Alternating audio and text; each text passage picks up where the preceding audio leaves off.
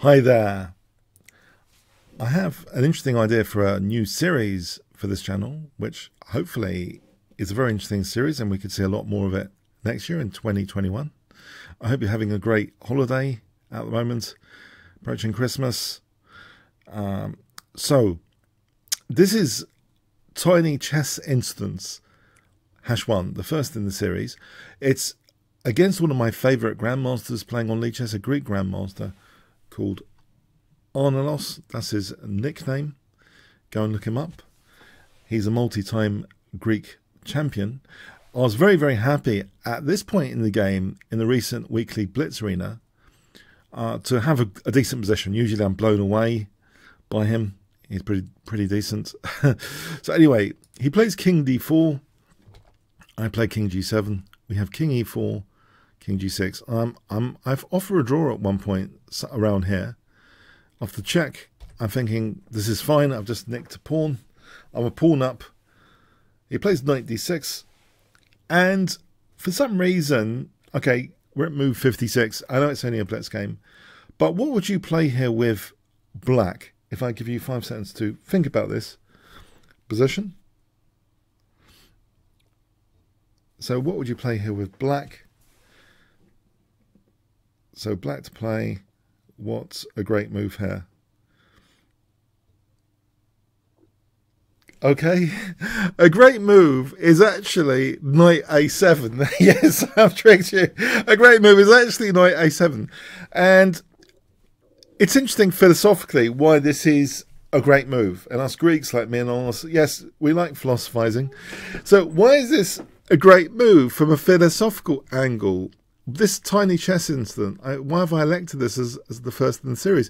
Well, one of my favourite fun quotations from Nimzovich is, the passed pawn is a criminal. It must be kept under lock and key. And by that he meant blockade. And there's a whole thing about blockading pawns, blockading passed pawns, especially they're criminals to be kept under lock and key. He goes on to say that active surveillance isn't enough.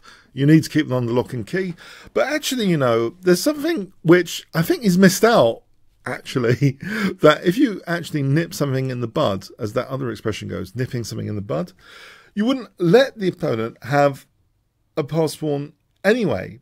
And suppose you had very, very limited time on the clock. Isn't it better not to have a potential candidate criminal in the first place, unless you can guarantee, to absolutely guarantee, and to do that you do need a lot of time usually to check things out. If you can't really guarantee that in a time constraint, why would you let your opponent have a potentially dangerous passed pawn?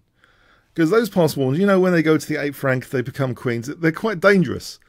So if you did say knight takes d6, unfortunately, you don't have time to have active surveillance, let alone a blockade here. You might have thought the active surveillance move, king f6, is sufficient, and this is going to simplify and win, because you might have thought that d7, king e7. However, guess what he plays here? If I give you 5 seconds here, what does white play here?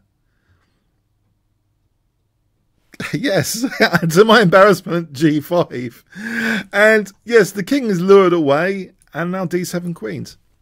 But anyway, the reason I bring this up, this is what I call a tiny chess incident. And I think if I don't bring these up, you know, maybe quite a few of them, they add up to something insightful. This might not be insightful to you at all. You might not have even heard of Nimzovich's quotation or metaphor about passed pawns being criminals and the need for blockade.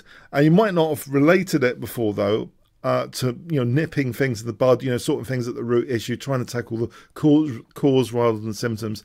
But to me, yeah, I thought, hang on, a useful extension when I get a similar game situation, when limited in time, is just don't allow the opponent to have a passed pawn. It's as simple as that. Don't have the issue in the first place. In fact, you can even step further back. You can step further back. Let's go Petrosian. Petrosian was risk averse. Let's not even have the risk of them even having the possibility of creating a passed pawn. We can even go further, recursively back, to minimize risk. But here, yeah, I was a pawn up. I had just taken a pawn from my grandmaster opponent. So happy. But here is the time to consolidate. Knight a7, and then I can, you know, bounce back in the game. Knight on the rim is dim, only for a little bit here. knight c6, I'll be absolutely fine. I'd be fine, I'd actually be better. So anyway, this is the tiny chess incident. For me, it's useful if they have a bit of philosophy to them. I'm hoping there's a tiny bit of philosophy here for you to think about when managing your opponent's passed pawns, especially on the fast time controls. Please let me know if you find this useful. And I'll be getting these incidents from various games that I happen to play in the evening. Okay, hope you enjoyed it. And check out my courses, please.